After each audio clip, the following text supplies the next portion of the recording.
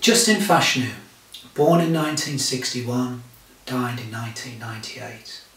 The first black footballer to be transferred for £1 million from Norwich City to Nottingham Forest, and the first footballer in the top flight and still the only footballer to come out as gay, which clearly we know is absolute nonsense. If I can just show you, this is a piece of artwork I created in 1998, a long way back, one of the first in my Black Looks collection, called Ups and Downs.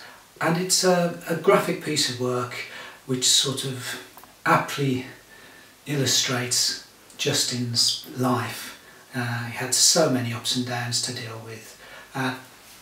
This is featured in, this is a fantastic biography and a very good appraisal of Justin's life. It's neither gushing or neither too critical, but just very, very fair. And I read this, and to my surprise there's a chapter called Snakes and Ladders based on this print, chapter 7 in Jim's book, so cheers Jim. 20 years later I did another graphic piece, again on the same sort of mystery, you know, who done it, called on a Cluedo piece. Because even writing a few notes for this short film, I clocked up about 14 pages, because Justin's life was so complicated. There's so many facets. I mean, he took his own life, and you know, you ask, why did he get into that position? Well, you know, there was the problems he had with his faith. He was an evangelical Christian, which condemned homosexuality. So that is a very big ask. That's a tricky, you know, issue to deal with. There was his family being fostered. There was he obviously liked sort of material things in life, and as his football career through injury lessened, he started to actually do some really daft things, you know, the nonsense. So he is a very, very complicated individual, a charming, handsome, witty person, but there was a sort of flip side to him. I think Peter Tatchell, his friend, wrote the following: Justin Fashanu was a bright shining star, not a flawless star, but a star nevertheless. I still think that's probably the best description. If we can come over to this first portrait here, I completed 3 portraits, a triptych of Justin Fashanu portraits. And what I wanted to do was Justin was an incredibly good boxer. He probably should have made his career in boxing, because he was absolutely brilliant. And he's a real tough alpha male. But I wanted to introduce the sort of feminine side of Justin, using these flowers, using nets. So you have a powerful image, but also a delicate, a man in touch with the softer side of his nature, an interesting man. So I completed 3 of these for the National Football Museum, and once I started making portraits of Justin, they just escalated with all the different facets of his life, and pretty soon I realised that I had an exhibition. I had a dozen pieces of artwork about Justin. So if I can just sort of show you this poster here. I had, this was the first fine art exhibition dedicated to Justin Fashanu.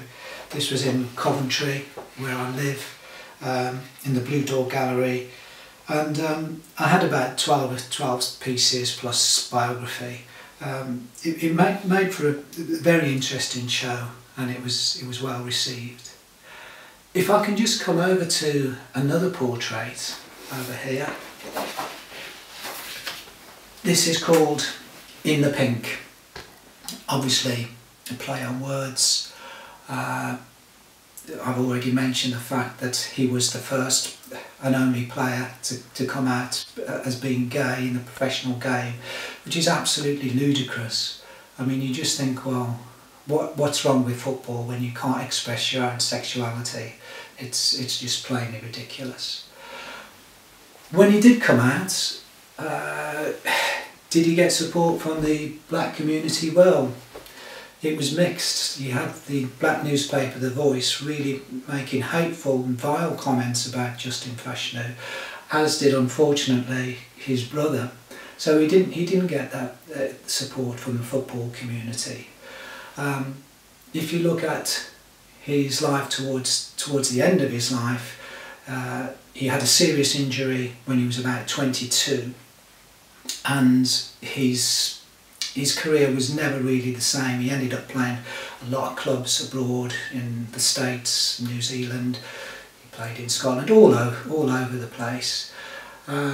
So he never reached the same heights, but he did like those material things. So he started just making stories up, to be perfectly honest. I can remember seeing him out with the Corrie actress Julie Goodyear, and you just think, Justin, you know, just come on. So it was quite an interesting sort of episode, or episodes in his life. A sort of a downward spiral, unfortunately. I remember a kid when I was doing a workshop, a young teenager, and of all the issues that you talk about in school, racism, sexism, women playing football, homosexuality is the most tricky.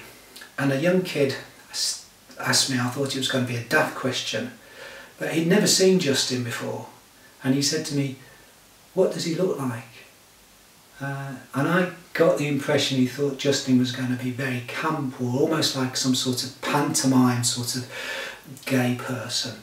When I showed him some photos of Justin, and I mean Justin, as I'm repeating, was a very, very alpha male, a beautiful man, but an Adonis, a fine athlete, a boxer. If anybody messed with Justin, well, they got more than they bargained for. This kid was genuinely surprised. He didn't say anything, but I could just see he was genuinely surprised. So really, I just sort of come back to the last statement, and I think it's worth saying once again about Justin from Peter Tatchell, that he was a bright shining star, not a flawless star, but a star nonetheless. Okay, thank you very much.